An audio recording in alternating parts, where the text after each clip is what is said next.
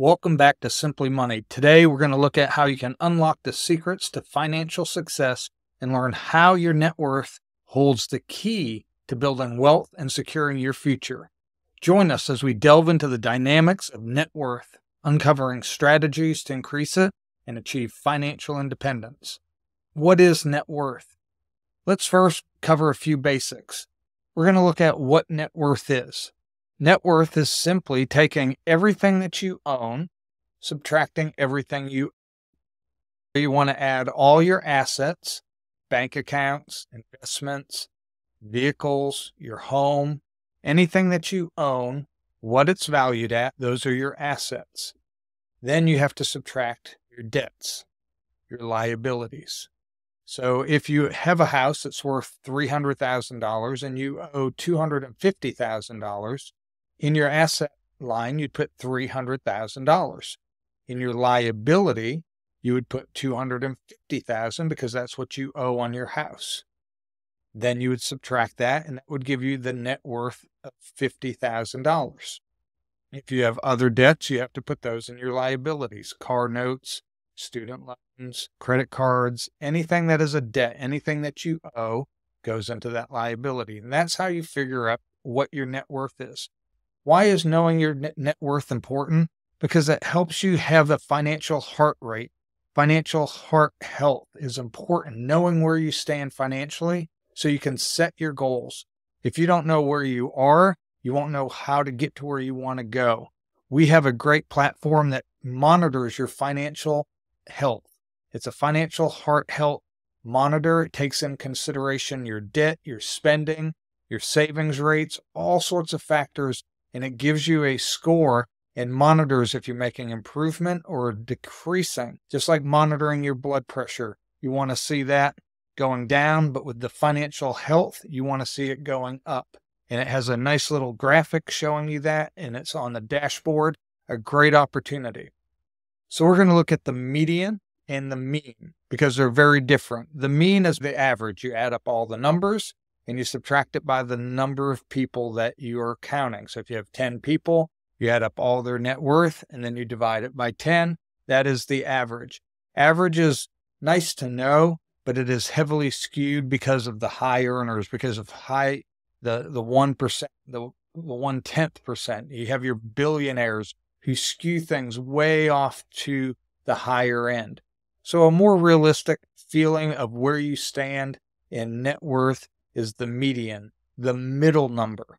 Compared to everybody, middle number is the median. So it doesn't matter how many people are really far off, the outliers that are way off on the far distance of the chart. The median just takes that middle number, and that gives you a good idea that half the people are below that and half the people are above that. It gives you a nice figure to go for and see where you stand in comparison to the general population. We're going to start by looking at the median and the average of the entire American households. And then we'll break it down into different age brackets, because there's no reason for you, if you're 25 years old, looking and comparing yourself to someone who's 50 or 60 years old, who's had many more years to accumulate their net worth, to build equity in their home, to build up their retirement accounts. That's why we talk so much on Simply Money about creating a plan, the financial framework to build your net worth. If you haven't looked at some of these other videos, check out the description below. There's some video links there. There's a great opportunity for you to see the platform we use to track all your financial needs in one place. So the median household net worth in all American households is $121,700. The average mean is $746,821. That's a big difference. You see how the high earners, the higher net worth individuals really pull that up. So half the people are below 121,000. Half the people are above that, but the average is way above that because those outliers really skew that data. I like looking at the median. That gives you a better idea of the average everyday American household and where they're at. Now let's break this down into age brackets. Get a better idea. Where do you stand individually based on your age?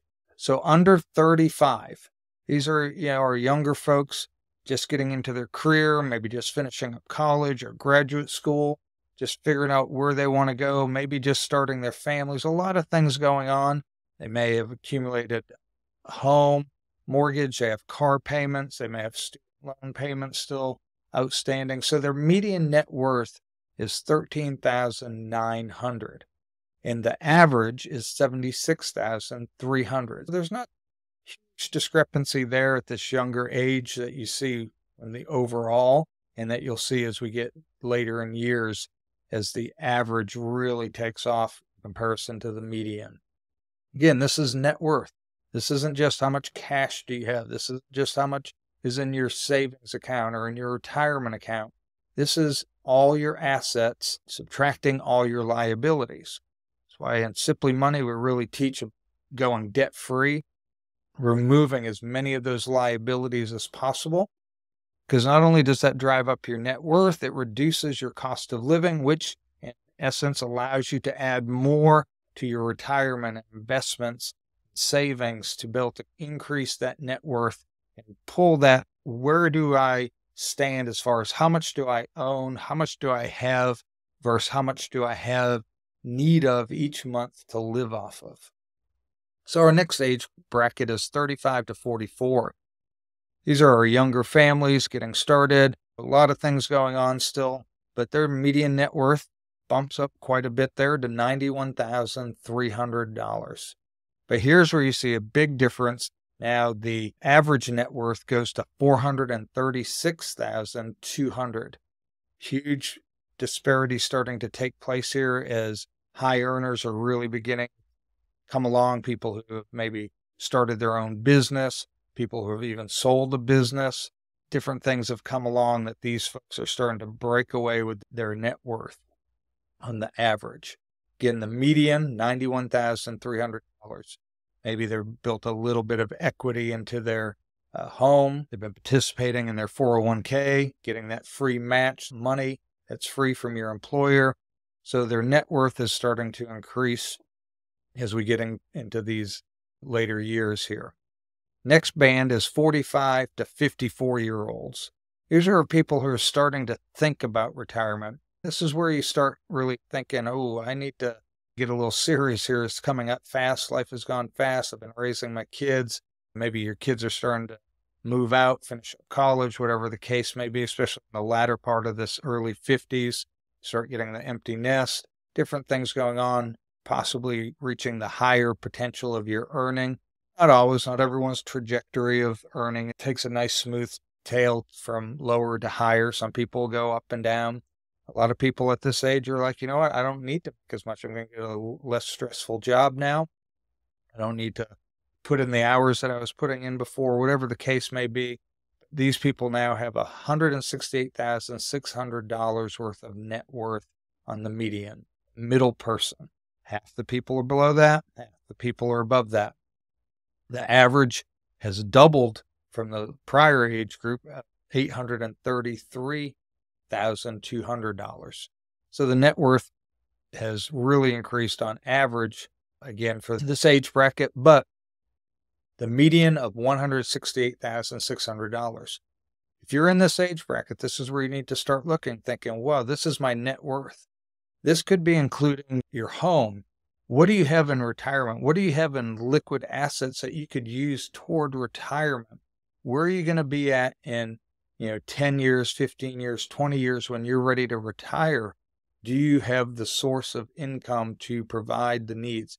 This is where you have to get serious. If you're at this point, you have to start looking at how can I reduce my budget? How can I reduce my monthly expenses so I can increase my net worth and reduce the amount I need to be able to sustain a healthy and enjoyable retirement? Now we get into the pre-retirement, early retirement years, 55 to 64. This age group, their net worth has reached $212,500. and the average is $1,175,900. Let's look at this median from the 45 to 54 to this 55 to 64 bracket. It did not increase that much. This is where we need to start really looking. These are people who are already starting to retire or getting ready to retire, and their net worth has not increased significantly from the prior bracket. And this is where we need to be making great headway into our retirement. Take advantage of the catch up in your 401k, your IRA, your HSA, whatever accounts you have where you can add more to that because you're over 50 or over 55 if it's an HSA. You can add catch-up contributions to that so your limit is higher, and you need to take advantage of that if you're able.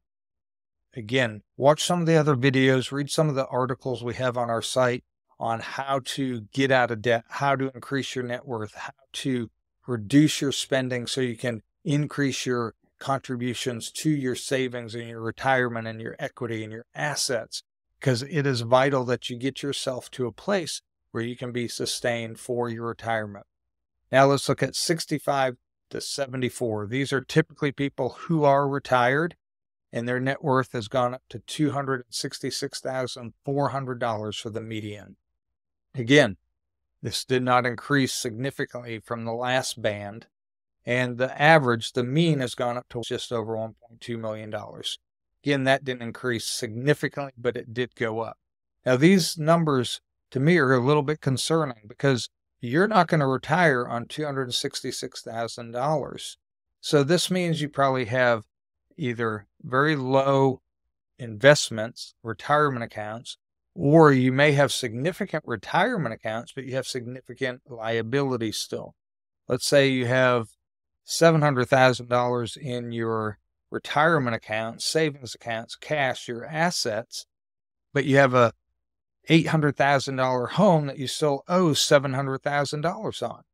That just removed your net worth. You need to get out of that debt or lower that debt significantly as you're getting onto this retirement age if you want to be able to have that retirement. This is where you're at. Now, if you're above that, you're in a good situation. That's not what I'm talking about. I'm talking about this is the average person. This is the middle person, $266,000 of net worth. We have to find a way to reduce our expenses, increase that net worth, pay down our debts, and hit this hard. Otherwise, we could find ourselves working a lot longer than we want to. And then we have our 75 and older. Their net worth, the median, has dropped slightly to $254,800, and the mean $977,600. Again, this is because they are most likely retired. They're spending down some of their assets now. They're not adding to it. And so this is why this is beginning to drop, and that's okay. That's normal. So here's the averages. If you want to see your net worth and you want something that monitors it and doesn't just take in consideration what you own and what you owe, it also takes in consideration your spending habits and gives you a financial health.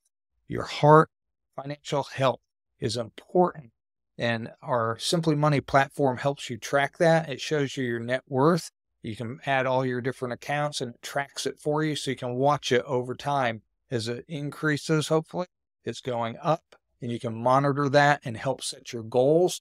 We have a place on the site where you can establish goals. You can have all sorts of goals, whether it's paying off debt, increasing savings, saving for a special situation, maybe a vacation or a new car, whatever the case may be. You set those goals, you establish how much you want to put toward that, and it monitors that and shows you your progress. All sorts of great tools on there, but the really nice one is this net worth, where you can see what your net worth is and track it on a day-to-day, month-to-month, year-to-year basis.